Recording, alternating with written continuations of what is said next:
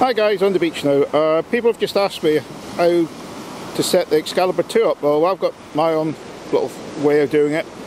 Basically, I just switch the volume to full, switch the threshold on to it's just audible, and then find a patch which has got no signals at all, and then I just pump it, adjusting the sensitivity button until I get the falsing to stop, and then just back it off slightly, and then just have discrimination set on 1, and away we go.